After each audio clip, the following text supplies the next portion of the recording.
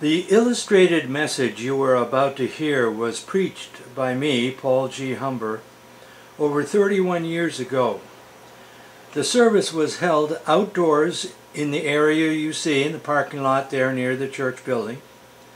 But imagine preaching about Jesus' resurrection from the Old Testament. There are 17 passages in the Old Testament which anticipate and or predict the resurrection of Jesus. And one of them is shared here in this message. If you would like to hear about the other 16, they are given in the last slide of the presentation in this video. There is also contact information there so you can get a fuller explanation. Now I'm just about ready to put on the tape recording, so there will be an initial sound that you'll hear, but you'll hear the message very soon. I'm wondering how many of you would like a real fiery sermon this morning. As I was walking into the parking lot, one of the members of the Pilgrim Church said to me, "The Lord is risen." And I said, "Good morning," or something. I didn't respond appropriately. She expected me to say, "The Lord is risen indeed," and perhaps we all ought to try that, and if you don't get it the first time, don't feel bad, neither did I. The Lord is risen. The Lord is risen indeed. Good. There is something very fitting about gathering and singing some of these hymns that we've been singing, "Christ the Lord is risen today," on Easter sunrise, Resurrection Day morning. And many of us will be returning to various services. I know here we're going to be, I believe, hearing the Hallelujah chorus. There's something so appropriate about singing on the day of resurrection. And you also know, those of you that are getting to know me a little better, is that it's important to consider everything that we do in the light of Scripture. And so we ask the question, what do the Scriptures have to say about singing praises to God on Resurrection Day morning? And the first thing I'd like to say along this line is that there is a song book in the Bible. Some of us perhaps don't really think of the book of Psalms as a song book, but it certainly is. And you're familiar with some of the Psalms. One of them that we sing is, "All people that on earth do dwell, sing to the Lord with cheerful voice. Him serve with fear, his praise forth tell. Come ye before him and rejoice." That's from Psalm 100. And then Psalm 23. Many of you remember these words, "The Lord's my shepherd, I'll not want. He makes me down to lie. In pastures green he leadeth me, the quiet waters by." And there are other hymns that have been adapted. For example, the hymn, "Jesus shall reign where'er the sun," is an adaptation of Psalm 72. "Joy to the World," our Christmas carol, is an adaptation of Psalm 98. And "O God, our help in ages past," is an adaptation of Psalm 90. There's an important lesson here. We should give more attention to the inspired songbook of the Scriptures than we do. Secondly, did you know that Jesus himself sang the Psalms? And of course, if this is true, that's all the more reason why we should be giving more attention to the book of the Psalms. You see, we might say, well, in the Old Testament it was appropriate to sing the Psalms, but if Jesus and his life on earth is recorded in the New Testament, and he sang the Psalms, perhaps also we should give consideration more than we do. We think of David as the sweet psalmist of Israel, but what about David's greatest son, even the Lord Jesus Christ? Now you might ask the question, where in the Scripture does it say that Jesus sang praises? And if you have your scriptures, I would encourage you to open them to the 2nd chapter of Hebrews. That's a rather unusual passage to consider if you want to show that Jesus himself sang praises to our God. In the 2nd chapter of Hebrews, verse 12, the author here is speaking of the Lord Jesus Christ and making the point that Jesus is not ashamed to call us, the children of God, his brethren. And to establish that point, he quotes from Psalm 22, and he says, saying, let me just, halfway through verse 11, for which reason he is not ashamed to call them brethren, saying, I will proclaim thy name to my brethren. Now listen to this. In the midst of the congregation, I will sing thy praise. Now there is the word huneo, the Greek word for him that we have. There, in this passage, we are reading a prophecy of the Lord Jesus Christ that he would hymn praises to God in the midst of the congregation. Now let us turn briefly to that psalm, Psalm 22, and let us see that this indeed is a psalm that is speaking of the Lord Jesus Christ. In the first verse, my God, why hast thou forsaken me? The first person singular there is none other than the Lord Jesus Christ. As you well know, Jesus quoted that passage from the cross. Skip down to verse 7 and 8. All who see me sneer at me. Here this is written by David 1,000 years before the crucifixion. And yet, here's a prophecy of the scorn that he would receive while on the cross. All who see me sneer at me. They separate with the lip. They wag their head, saying, commit yourself to the Lord. Let him deliver him. Let him rescue him, because he delights in him.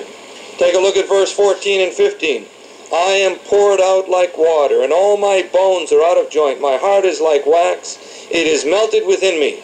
My strength is dried up like a potsherd. My tongue cleaves to my jaws, and thou didst lay me in the dust of death. You remember the words of Christ at the cross, I thirst. Then take a look at verses 16 and 17. For dogs have surrounded me, and bands of evildoers have encompassed me. They pierced my hands and my feet. Prophecy of the nails going right into the hands and feet of Christ. I can count all my bones. There's the prophecy that his bones would not be broken. They look and stare at me. Notice also in verse 18, they divide my garments among them, and for my clothing they cast lots. This is a prophecy. This is a messianic psalm, speaking prophetically of the Lord Jesus Christ. But notice verse 22. I will tell of thy name to my brethren. In the midst of the assembly I will praise thee. The word there in the Hebrew is hallel, the word praise, and sometimes can be used with respect to singing praises to God. In the New Testament it has been translated with the Greek word humneo, him. I will praise, I will sing praises. Here's a prophecy that Jesus himself would praise our God. But we ask the question, is there any evidence anywhere in the New Testament that Jesus did sing in the midst of the congregation praises to God? Well, if you turn to the 26th chapter of the Gospel according to Matthew, verse 30, before going out into the Garden of Gethsemane, or the Mount of Olives, we read, and after singing a hymn, that's the same word, singing a hymn, after singing a hymn, they went out to the Mount of Olives. Notice it says, they went out, the disciples as well as Christ. All the more reason then why we should give more attention than we do to the book of Psalms. But you may ask the question, why on Resurrection Sunday morning when you choose to direct our attention to the Psalms? Aren't the Psalms old, hundreds of years before the resurrection? How could they be appropriate on Resurrection morning? Well, the Psalms spoke prophetically of the resurrection of Jesus Christ, and Jesus himself directs our attention to the Psalms on Resurrection Sunday morning. If you take a look at Luke chapter 24. The very passage, the very chapter that was read just a few moments ago. And take a look at verse 44. You read these words. Now he said to them, and Jesus is speaking, and this is following the resurrection. These are my words which I spoke to you while I was still with you, that all things which are written about me in the law of Moses and the prophets and the Psalms must be fulfilled. Then he goes on and he opens their minds to open the scriptures, and notice what he says. Thus it is written, that the Christ should suffer and rise again from the dead on the third day. There Jesus is saying that the Old Testament spoke of the resurrection. But where, you might ask, where in the Psalms is the reference to the resurrection? Well, if you turn to Psalm 30, and I just want to consider this briefly this morning. This is just one of many psalms. Some of you who were in attendance at the Lenten dinner, we sang a portion of Psalm 16, which also spoke of the resurrection. But Psalm 30, I believe, is certainly a psalm that is appropriate. So often, when we study the Psalms, we read the Psalms egocentrically. We put ourselves in the center. We identify with the psalm, what the psalm is saying, and we view the message as speaking to us. But actually, we need to be reminded of Christ's words. In the 5th chapter of the Gospel according to John, verse 39, where he says, you search the Scriptures, speaking to the Jews, because you think in them you have eternal life, and it is these that bear witness of me. We should be Christocentric in our reading and studying of the Scriptures. It is to be sure that the Scriptures apply to us, but only as we identify with the Lord Jesus Christ in His death, burial, and resurrection. Let us take a look then at Psalm 30 briefly. Verse 1 says, I will extol thee, O Lord, for thou hast lifted me up. Thou hast not let my enemies rejoice over me. Jesus quoted from the cross, Psalm 22, portion of Psalm 22. He also quoted Psalm 31. Psalm 30, this psalm that we're considering now, is between those two psalms. And certainly if Jesus knew Psalm 22 and Psalm 31, he knew this psalm. And if he quoted those two other psalms on the cross, is it not possible that on that resurrection morning, perhaps even before he met anyone else, he was reflecting on the truth of Psalm 30. I will extol, praising the Father for raising him from the dead. I will extol thee, O Lord, for thou hast lifted me up, and hast not let my enemies rejoice over me. You remember the scorn and the ridicule that Jesus received from men like us there on the cross. And he's praising God that the enemies will not rejoice over him. It's important for us to identify. We read in Hebrews chapter 12, who for the joy that was set before him endured the cross. Take a look at verse 2. O Lord my God, I cried to thee for help, and thou didst heal me. He can look at his hands and he can see how the nail prints, the wounds that he had received, were healing. It is likely that one of the psalms that Jesus sang with the disciples as they went out to the Mount of Olives is Psalm 116. And notice in that psalm, there's a prayer to God for his help. O Lord, my God, I cried to thee for help. Thou didst heal me. Psalm 116 we read in verses 3 and 4. The cords of death encompassed me, and the terrors of Sheol came upon me. I found distress and sorrow. Then I called upon the name of the Lord. O Lord, I beseech thee, save my life. And God the Father answered that prayer as Jesus with his brothers, I believe, very likely was singing that prayer after they had sung a hymn, they went out to the Mall of Olives. And here in this verse 2, "O Lord my God, I cried to thee for help." Think of the agony of Christ in the garden. "O Lord, and thou didst heal me." And then verse 3, "O Lord, thou hast brought up my soul from Sheol. Thou hast kept me alive, that I should not go down to the pit." David, to be sure, is reflecting on some experience in his own life.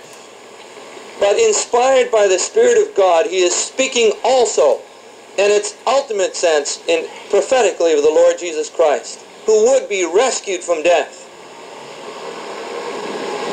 Can you rejoice with Christ? Can you identify? So often we ask the question, can Jesus understand the agonies and the struggles that I am going through? And to be sure, he can. He understands all our problems. But there's a sense in which Jesus would like us to identify and empathize with his concerns too. You remember that passage? I think it's in the 14th chapter of the Gospel of Luke, where in verse 28, well, I'll start with 27. Jesus is speaking, "Peace I leave with you, my peace I give to you, not as the world gives do I give to you. Let not your heart be troubled, nor let it be fearful." Here Jesus is encouraging his disciples not to be distraught. But notice in verse 28, "You heard that I said to you, I go away and I will come to you. If you loved me, you would have rejoiced, because I go to the Father, for the Father is greater than I." Now, there are a lot of people that misunderstand that passage. They think that that's perhaps a reference to the fact that God the Father is more important than Jesus. That's not what it means. Jesus is in the state of humiliation. The Father is up there in glory, and Jesus is returning to his Father in fulfillment of Daniel 7:13. "One like unto the Son of Man, who appears before the Ancient of Days." It's a day of triumph. Jesus is, who for the joy that was set before him, he's anticipating that time when he's going home to be with his Father.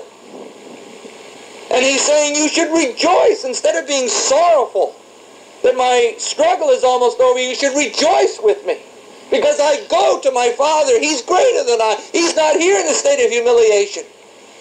And I'm going to, and Christ wants us to identify with the tremendous victory that he, together with the Father and the Holy Spirit, had over death and making salvation possible for us.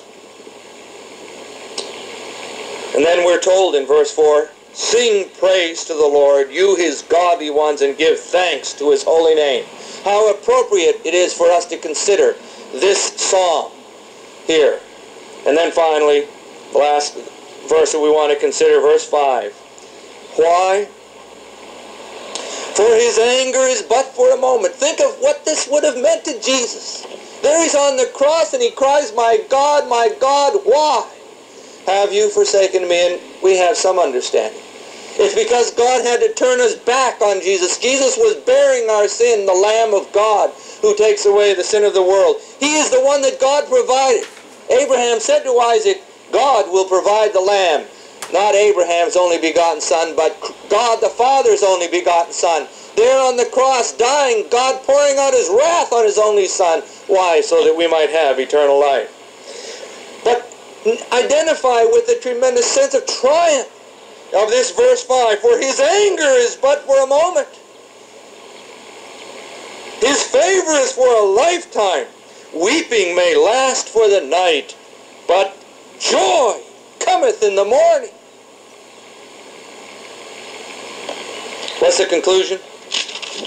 Well, if you're a follower of the Lord Jesus Christ, we all who identify with Christ and his tremendous salvation for us, we fit into that category of verse 4, where it says, "Sing praise to the Lord, you his godly ones, and give thanks to his holy name." And that's one of the reasons I've distributed that little song. We want to sing that. We want to obey this scripture, to sing praises to our God from the Psalms, and appreciating and identifying with the tremendous triumph of our Lord over death and over hell and over sin, and has ascended to the right hand of God the Father Almighty. But others here, it's not impossible that there's someone here who is still in the state of rebellion against God. You've closed Jesus Christ out of your life, and you know you have. Well, there's a tremendous message for you. Salvation is available for you. You must submit the filthiness of your life before the tremendous cleansing blood of the Lord Jesus Christ. Salvation is available. And you must come to Christ by the way of the cross. You must humble your heart and say, God, be merciful to me, the sinner, and save me for Jesus Christ. The Lord is risen. The Lord is risen indeed. Okay, let us have a brief word of prayer before we sing these first 5 verses. You'll know the tune. It's to the tune, stand up for Jesus, you soldiers of the cross. But it's this psalm, Psalm 30, and I want you to try to understand it in terms of the tremendous fulfillment that it has in Jesus Christ. Let us pray. Our Heavenly Father, we thank you for this time that we've had of considering a portion of your word. Truly, your scriptures are very rich, and we need to be diligent students of your scriptures, even, Father, as the Lord Jesus, while he was on this earth, demonstrated his close attachment and desire to walk his life in accordance with the scriptures. We pray, dear God, that your Holy Spirit, the Spirit that inspired your word, would work in our heart and tune our lips to sing your praise. Bless us, and we do praise you for the tremendous salvation that we have in Jesus, your Son, in whose name we pray. Amen. Let us stand and sing this Psalm 30, Resurrection Joy.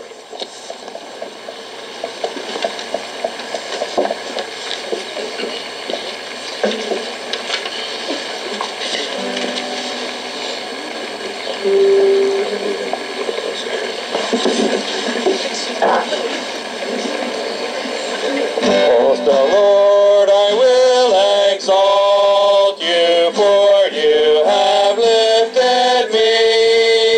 My foes you have allowed not to glory over me. O Lord my God, I pleaded that you might heal and save. Lord, you from death have ransomed and rescued from the grave. His saints so praise Jehovah and thank his holy name. His anger lasts a moment, his grace a whole lifetime. For sorrow like a pilgrim may tarry all the night, but then a shout of joy comes when dawns the morning light. Praise the Lord for that message. I'm going to ask you to turn to hymn number 237 as we close today. All hail the power of Jesus' name, number 237.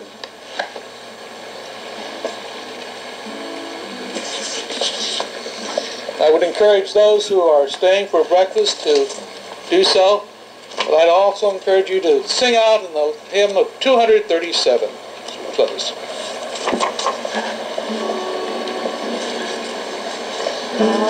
Hail the power of Jesus' name, let angels prostrate fall. Bring forth the royal diadem and crown him Lord of all. Bring forth the royal diadem and crown him Lord of all. Ye chosen seed of Israel's race, ye ransom from the fall. Hail him. crown him Lord of all. Hail him who saves you by his grace, and crown him Lord of all.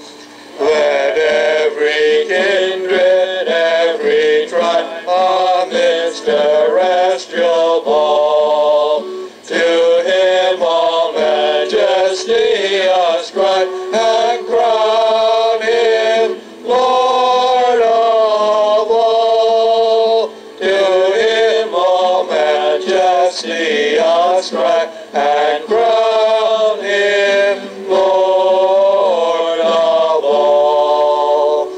Oh, that with yonder sacred throng we at his feet may fall, we'll join the everlasting song, and crown him Lord of all.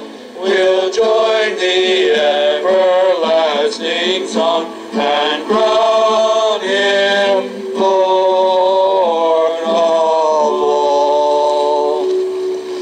Christ is risen. Risen indeed. Amen. Isn't this a glorious day? And we hope that you know Jesus Christ as your Savior and Lord. And if you don't, that today you will find him, and that through the message of the hour, your heart and your life may have been touched with that blessed message and the joy that is ours in Jesus Christ. Let us receive the benediction. Oh God, our Heavenly Father, we thank you for the message of the morning. We thank you for Calvary, what it means to us, that through the shed blood of the Lord Jesus Christ we have salvation. And two, that through his resurrection we have life and have it more abundantly. And we want to express our joy this morning. We do so with praise and thanksgiving for the Lord Jesus Christ, who himself gave his life that we might have eternal life. And now, Father, may your grace, mercy, and peace bless, preserve, and keep you, both now and forevermore, in the name of the Father, and of the Son, and of the Holy Spirit. Amen. God bless you, folks. Have a blessed day. Thank you. I didn't. Now, as mentioned at the beginning, there are 16 other passages in addition to Psalm 30 which predict and or foreshadow Jesus' resurrection. Jesus is the Messiah. They were written hundreds of years prior. And they are in Genesis 22, Leviticus 23. I'm not going to read them all. However, if you would like more information about these 16 additional passages, feel free to write to me at paulhumber@verizon.net or 327 Green Lane, Philadelphia, Pennsylvania, 19128. I could send it as an email attachment, or I could even print them out and send it that way. There's also a book, 400 prophecies, foreshadowings, and appearances of Christ in the Old Testament that I've written, and I'd be happy to tell you about that. Write me an email, and I can send you that paper as an attachment. Take care, and may God work his purposes in all of our lives.